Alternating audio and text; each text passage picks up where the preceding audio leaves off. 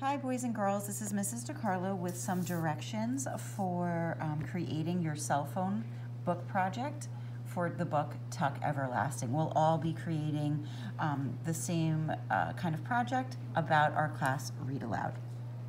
So you'll see here the packet that you either received in class from your teacher or your family's picked up from the main office.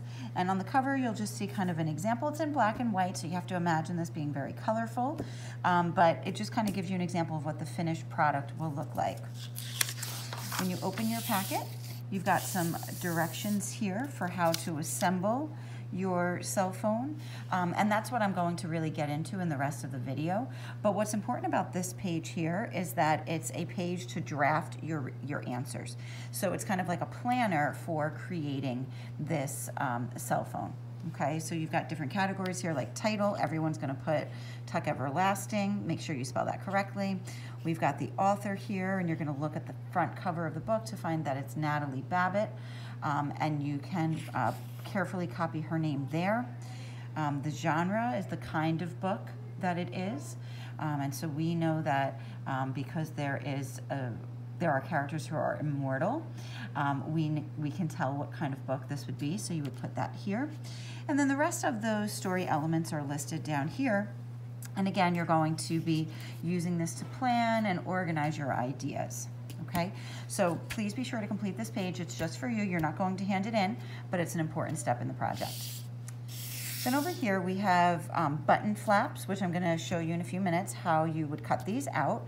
And you actually have 12. So this is 1, 2, 3, 4. And then we've got another row of 4 and another row of 4 to make 12. So you're going to cut these out in to 12 pieces. Not 24, but 12, because you want to keep these pieces together. Okay? And you'll see here, that's what it should look like when you cut out one. Okay? Oops. This is not going smoothly here. There we go. Okay. On this page, you have what will become the back of your cell phone. So you're going to carefully cut around the black edges here. I know we're kind of missing an edge here, but I think that you can all just kind of use your scissor and guesstimate where that edge of the cell phone would be and just cut across. Okay?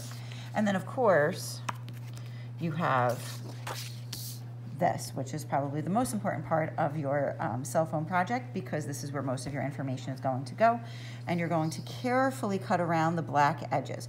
You don't really want to cut through the black, you want to cut around it as close as you can to make something that will look like this. Okay, so I've already gone ahead and cut out some pieces, right? I've got my cell phone, I've got the back of my cell phone, and this is for some extra space that you might need as you are completing the project.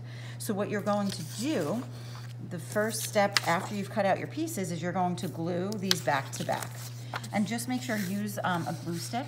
Make sure you use enough of your glue stick and make sure that you line it up, okay, so that we have not too many edges showing. If you have a lot of the edge from the back showing, you might want to trim it a bit. And one final thing, make sure that when you flip it over, it's not upside down like this, right? So make sure you glue the top to the top. Okay, so then the next step, boys and girls, is to take your flaps and to glue your flaps down in these boxes here. They're kind of like the apps, right? So this is the author app. You would glue with a glue stick under here and place this right there like that. And then you would continue until all of your flaps are glued down.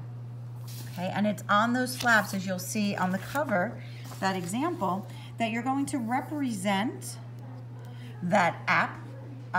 Just like you would see on a cell phone or an iPad or a tablet even, you would see those apps have a little picture, and then you would flip up and you would see the answer, right? So for author, however you choose to represent that this is the author app, underneath you would write Natalie Babbitt, okay? If you need more room for some of these, right? So the plot, if you were to tell me what the story is mostly about in just a couple of sentences, well, it's not going to fit here. It's not going to just fit inside this app flap. What you're going to do then is you're going to flip your cell phone over and you can continue your writing on the back.